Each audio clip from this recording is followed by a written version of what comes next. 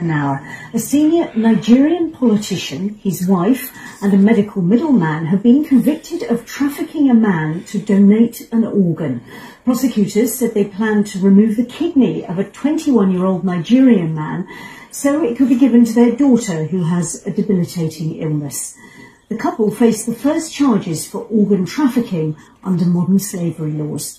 We're joined now by our Home Affairs correspondent, Tom Simons. Tom, an extraordinary case. Just bring us up to date. Well, ekweremadu is a well-known political figure in Nigeria, a member of the Senate, a man with international connections. And when his daughter Sonia developed a debilitating kidney disease, he tried to do something about it. And what he did, according to this verdict, was get a middleman, a man called Dr. Obita, who was also a defendant, to find a donor in Nigeria. And Obita found a young man, 21 years old, in a Lagos street market. This man was brought to the UK, seemingly unaware of why he was coming to Britain. He was told that he would be given a better life, a job, and that sort of thing.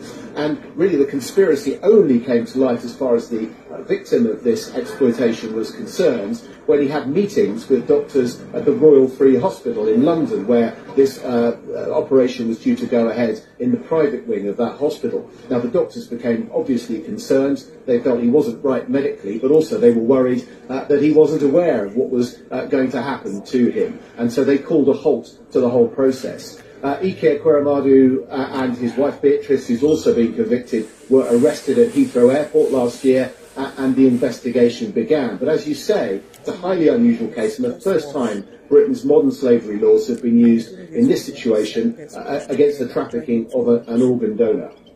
And what's been the reaction, Tom? Well, we've had a reaction from the Royal Free Hospital, who've said that they are very pleased that this trial has come to a close. They'd like to pay tribute to the victim for his bravery in coming forward.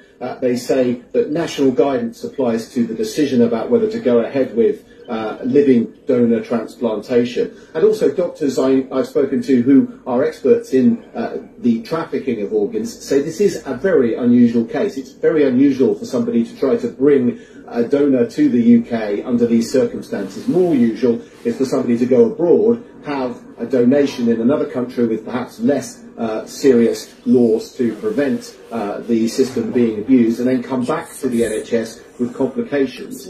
But we do know that there were several donations at the Royal Free Hospital, another one actually involving one of the defendants in this case, Dr. Obita. He received a donation himself, an organ transplant himself.